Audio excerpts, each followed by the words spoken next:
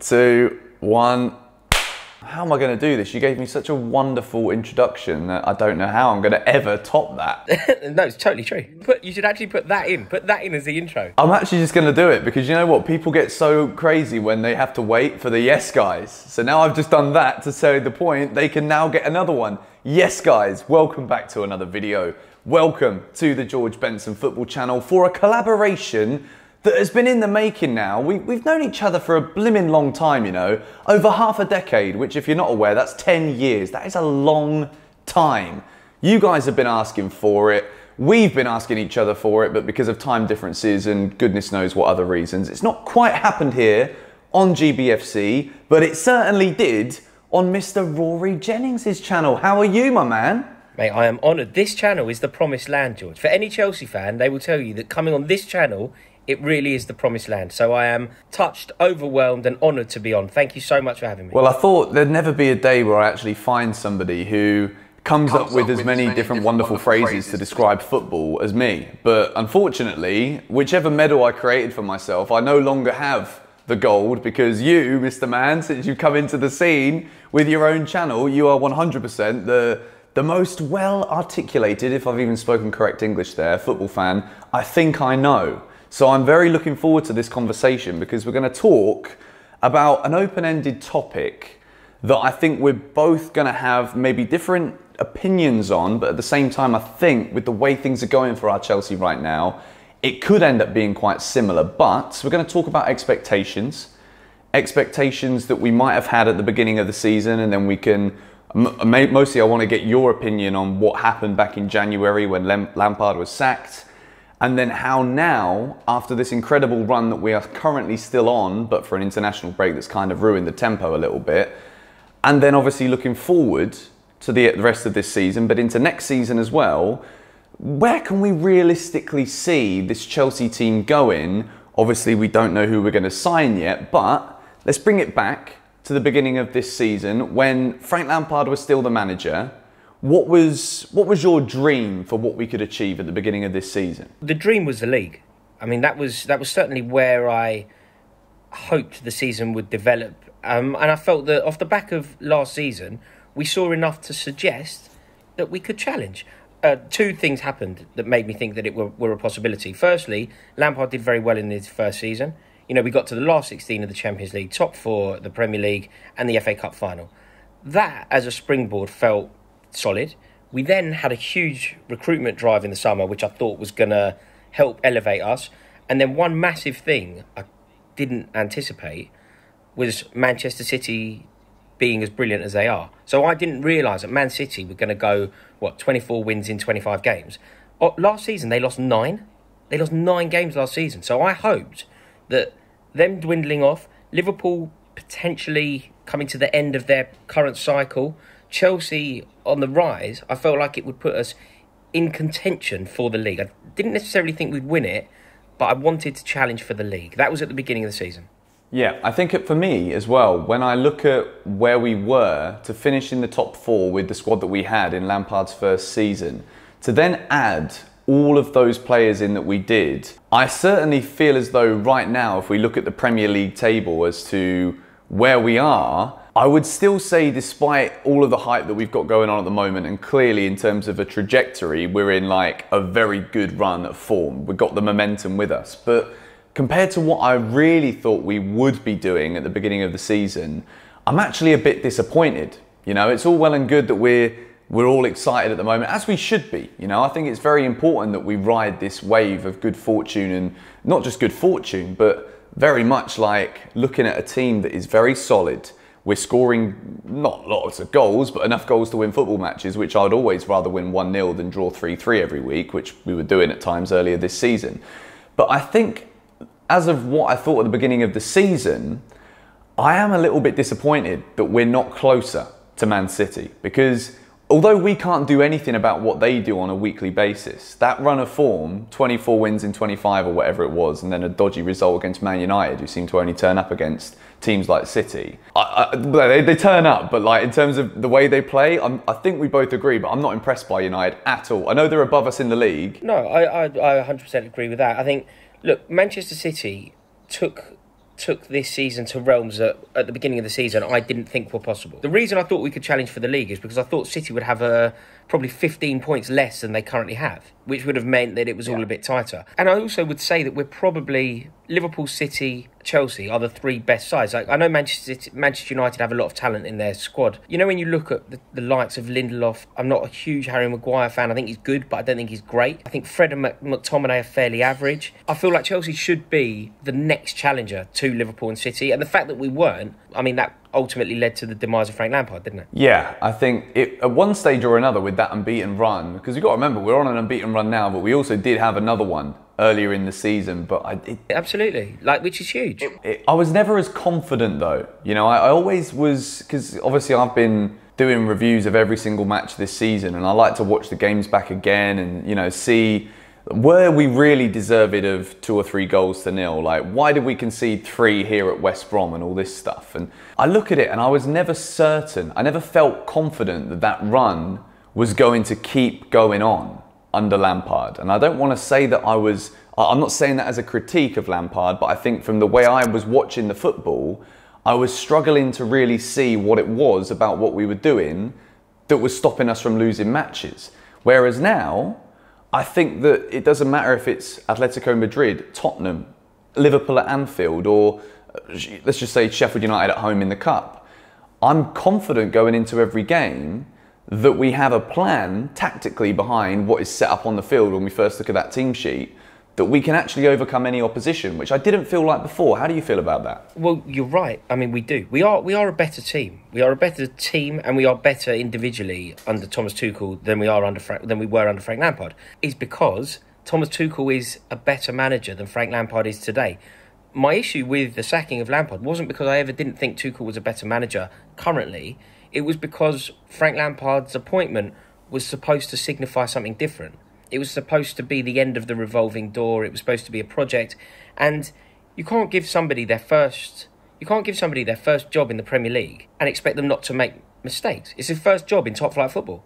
Of course, there are going to be mistakes, and I think people were kind of on board with those mistakes. People were prepared to be patient, let Lampard develop into the manager, hopefully over the next couple of years, that Thomas Tuchel is today. Chelsea made the decision. Instant success is, a hallmark of the Abramovich era. We brought in a manager who is clearly a better manager than Frank Lampard is today. The only thing I'm surprised about with Tuchel, I mean, we knew he was good. The run to the European Cup final and the double that he won in France last year is a testament to that. Where he's really surprised me, I think this is actually the jewel in the crown of Tuchel, is the way certain individuals have managed to elevate their performances to such a level.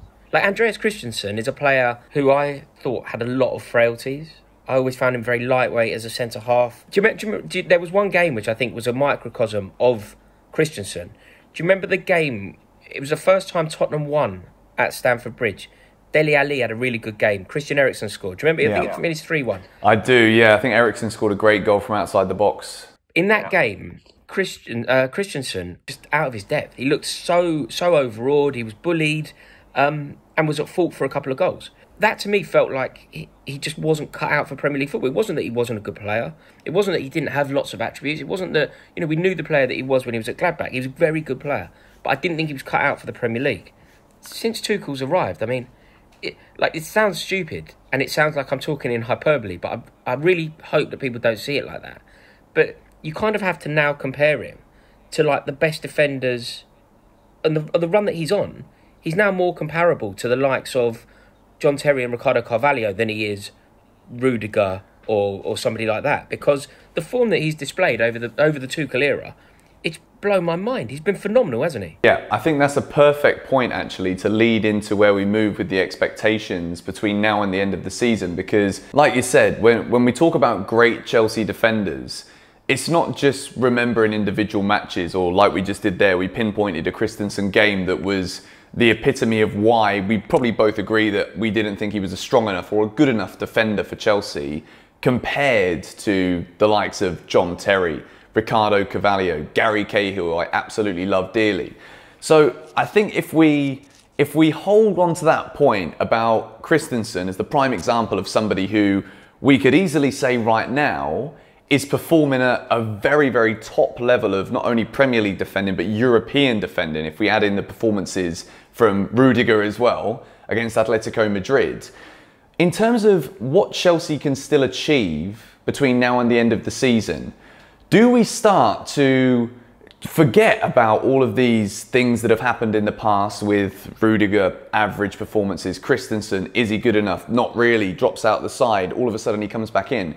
If we win one of the 2 trophies that we are still in and make the top 4, I'll let you go into it yourself in terms of like what you think we're actually going to do and what you envisage could happen, because I've seen your video on your channel where you go walking with the cows, bloody loved it. And you have said that Chelsea will win the Champions League, which I absolutely love. But if we do win a trophy and finish in the top 4 come the end of this season, do all of these players that have been revolutionised under Thomas Tuchel begin to start going down as some of the greatest Chelsea players we've seen in recent years? Well, look, George, if Chelsea win a European Cup for the second time in our history, it's very difficult, isn't it? Because I would say, as a slightly more romantic viewer of football, I would say that if you've won a European Cup for your club, you are immediately legendary status. The fallacy here becomes then, is Ryan Bertrand a Chelsea legend? I would say yes, because I was in Munich. It was one of the greatest nights of my life. It was so unexpected, and anybody, whether it's Solomon Kalou, whether it's Ryan Bertrand, it doesn't matter who it is, whether it's Jose Bosingwa, they all will occupy a special place in my heart until the day I die. And therefore, if that's repeated, anyone will always be a part of that. Even David Luiz, somebody who actually has broken my heart since, I struggle to not love him. Like, he played in that European Cup final. He basically had one leg. He then pinged in a penalty. He celebrated in front of the Munich fans. He was a colossus of a defender that day. Since then, he's upset me, but I still can't help myself but to love him. And that will be true. Look, if Chelsea win the European Cup, I think we can. I appreciate that we're outsiders, but I think that what we have to remember as Chelsea fans is that, you know, when we look at clubs, so the FA Cup final is a great example here. You know, when we got City, I think the general consensus among Chelsea fans was like, oh, God. I guarantee you that City fans did the same face. City fans didn't want to play Chelsea. You know, if we beat Porto, Liverpool and Real Madrid fans, they don't want to play Chelsea. Liverpool and Real Madrid fans really want Porto to knock us out. So there's no reason why we can't do it. And in terms of what it would mean to the status of the players at the club if they were to guide us to this... we could win 2, like we did in 2012. We could win the FA Cup and the Champions League. I would say yes. Every single one of those players needs a statue built.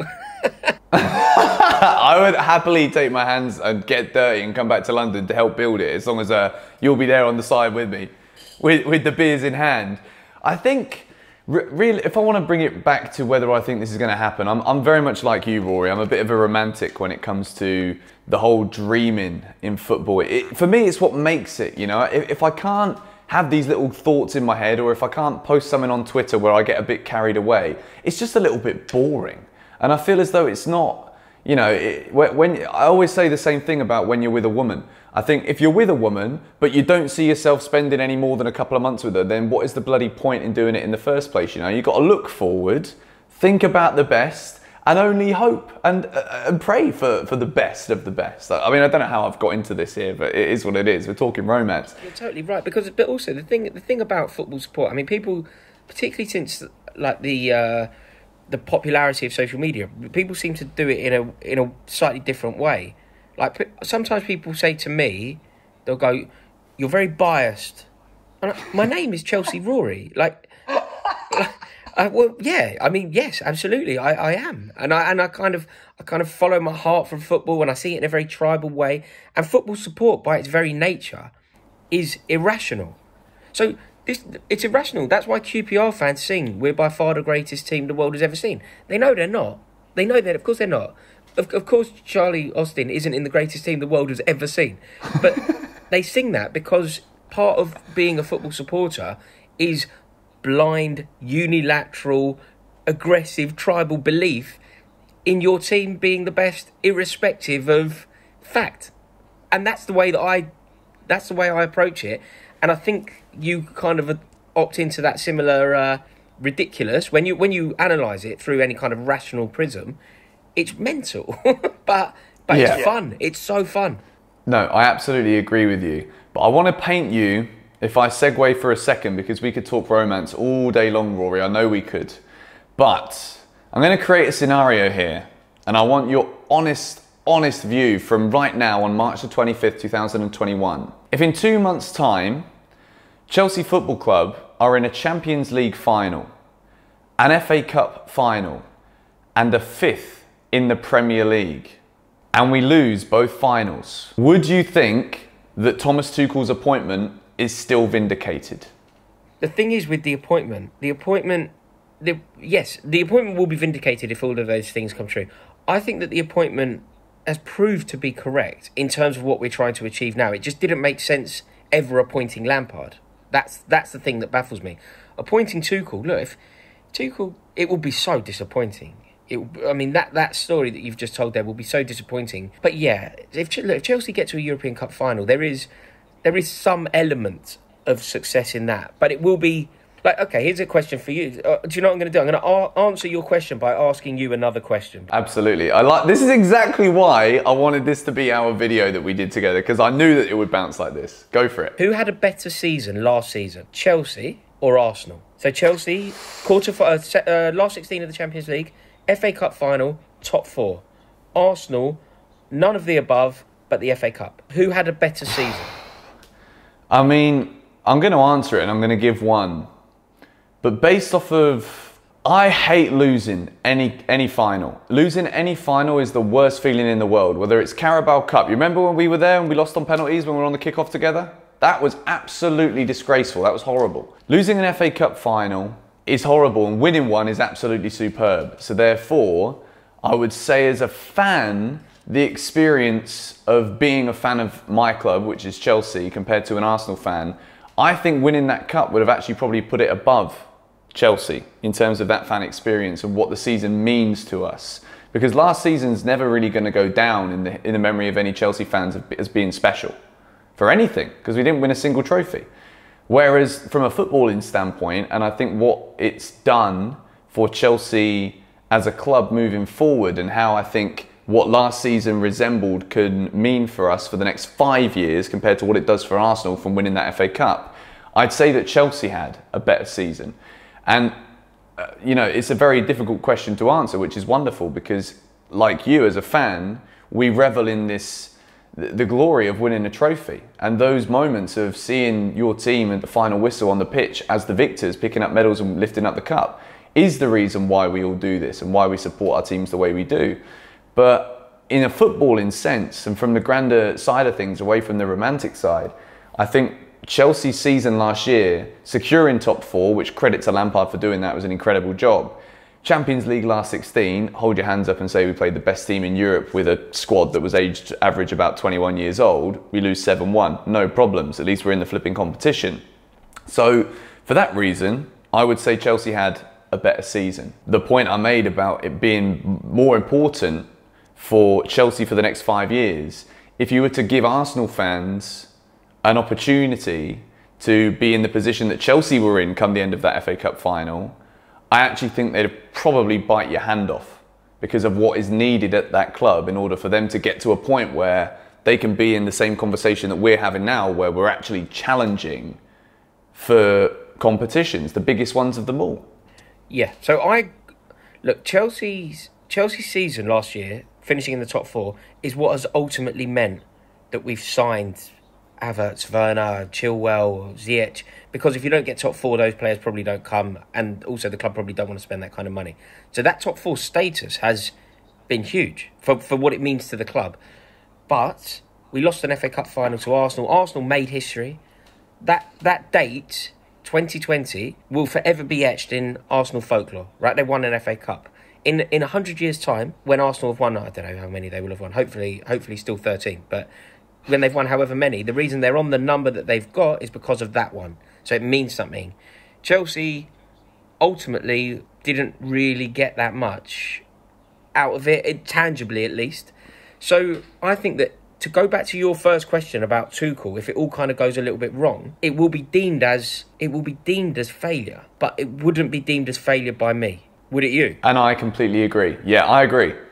I think in hindsight, in my head, before we started this conversation, I thought we would actually come to that same agreement, and I wanted to play out those scenarios because I think it is important to touch upon the modern day football fan. I think we get so interrupted by these failures that they become almost a catastrophe because social media blows it into a proportion, into a realm that is just absolutely like there's no coming back from it. But I think in terms of the most important thing for me between now and the end of the season, again, based off of what I've seen so far from Tuchel, I think the 14 games that we've had, or the 13 games, whatever it is, there is more than enough in that little bubble of time that I know that with a summer, with no matter who we bring in, I think we're in a position now where, with still an incredibly young team, Chelsea are going to only grow. I only have one demand. I only have one request on Tuchel between now and the end of the season. I think, and that is the top four. I think that if Tuchel secures top four and drops out to Porto and drops out to Man City, I think that is still hugely successful. If we drop out to City, drop out to Porto, and then don't make top four, I think that then it's not good enough. But I'm fairly confident that we will make top four now. Are you? I mean, I look at Leicester. Leicester are looking very good again. Goals, man. Nobody can score against us. We're good. Do you know what the annoying thing's going to be? Like, if United get it, I know Man United is such a massive club and they have so many fans, and anytime you ever say anything bad about them, you know that you're going to have the floodgates of hatred and just delusion coming your way. I still don't understand how they're in the top four right now. And they're doing all right. They're doing very well. So credit to them. But if Chelsea are on this run now and we still don't make top four and Man United do, I'll be absolutely gutted because I've watched so much of them this season. And I'm never entertained, very rarely. And I always think they're going to concede a goal, but somehow they manage to get results. So I don't even think we need to worry about that because I think we will get top four. I'm in agreement because I also think United will get there though, George. I don't think United are going to have a problem at all. I think we'll be fine. The side that's currently there that I think could potentially drop out would be Leicester. I think Leicester could be the ones simply because they've done it before. But I think, look, they're looking good for it. So I feel like the top four as is probably going to be the top four come the end of the season. I agree with you, Mr. Rory Jennings. So when we look at that, we've both kind of come to a decision that we could win the Champions League. It is a big if, it's a big maybe, it's a big might, it's a big dream, but there is potential of that. But away from that aside, if we take into account that we both believe the top four is Chelsea's for the taking, which it is, and that we will successfully achieve that come May. When we look into next season, I remember sitting there last year and at the end of last season thinking exactly the same as what you said earlier, that Man City won't be this good. If anything, we've got to worry about Liverpool being this astronomical out of this world force for many years to come, and then all of a sudden the capitulation of dreams happened for everyone else who isn't Liverpool. Do we think that Chelsea Football Club, the way that we're looking like we're moving right now, with some summer signings, and obviously there is one big one that everyone's talking about at the moment, Erling Haaland, I've said this before on the channel, but if City sign him, I think it's curtains. I think it's game over for everybody. Let's say they don't sign him. He'll score 40 goals in that City team. 100%. He'd score more in that City team than he would in this Chelsea team, but that's by the by. That's beyond the point. If Chelsea sign Haaland or City don't sign Haaland, let's use that as the final point of question here for the end. How close do you think this Chelsea team, the way that we're looking right now, could come to challenging for a Premier League, which we failed to do this season? To challenge? Mate, we will challenge. There's no doubt that Chelsea under Tuchel for a full season will challenge for the league. Winning it, mate... This Man City team, to me, they just feel insurmountable. And I have to hold my hands up because I didn't think Pep Guardiola had it in him to reimagine himself and his side like this. Like, you know, the signing of Diaz was inspirational. The way that he's managed to turn John Stones into Franco Baresi is outrageous. So the idea of challenging, absolutely. We should be hot on their tails. And if they slip up, we need to be there to make the most of it. But City, look so good. They look... I mean, I kind of think if Chelsea aren't going to win the Champions League, I think they are. They look brilliant. Every time I watch them play, they seem to... Do you know where else? It really strikes me quite how wonderful they are. When you see their bench. Do you know when you look at their bench and you're like... So much quality. You're like, you bring in Riyad Mahrez on.